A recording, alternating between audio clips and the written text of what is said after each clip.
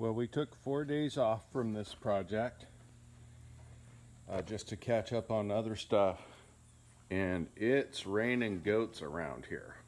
So got some there, got some babies here, and the really cool thing is they're hanging out here in the barn. So we're gonna go ahead and get some mats in here and get some shavings and make it a little more hospitable for these guys.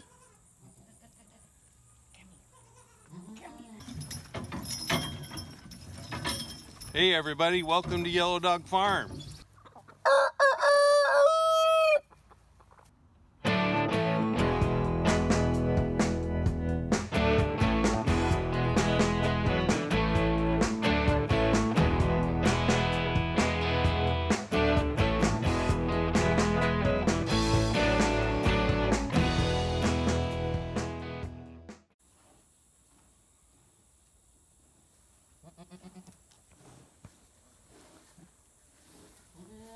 This is why we built the barn door this width, so we can get our buggy in there and get things cleaned out and just take care of business.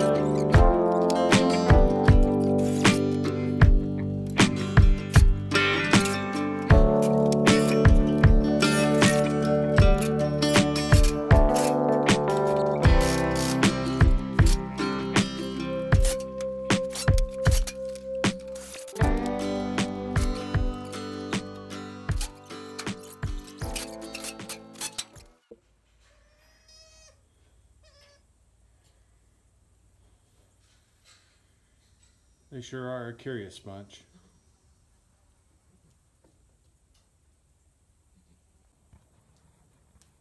We're super happy with the way these stalls turned out.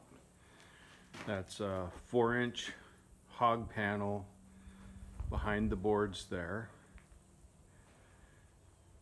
And the gates, and boy, with these 2x6s coming across here, it really stiffens up this 10-foot tall 4x4. So really pleased with the results, and just really happy with the day's work.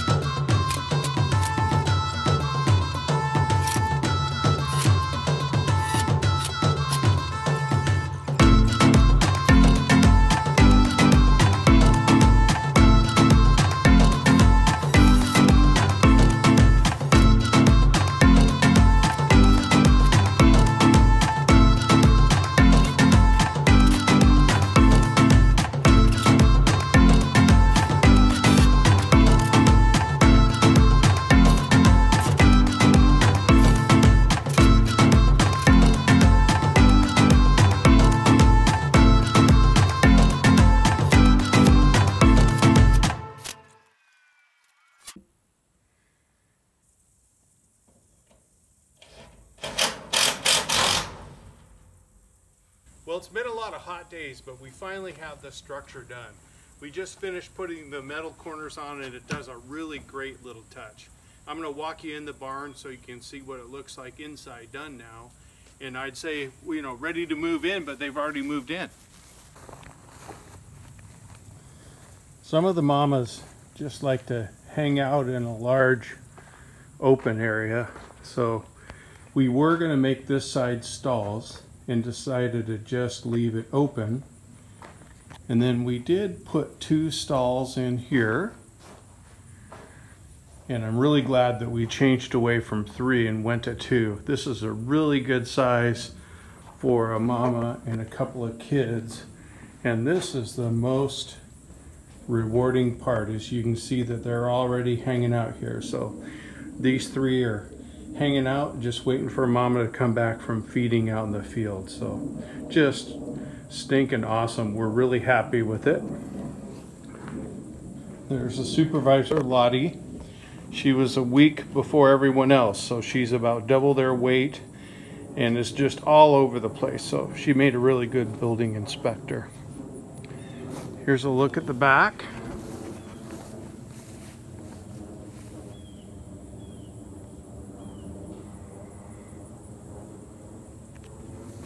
And I'll show you the side here. We're really proud of this barn. We put some heavy work into it and we think it'll be here for many years and just be great for the goats. So good stuff. And then the only thing left to do is, if you look up there at the house, you can see it slopes down here to the barn.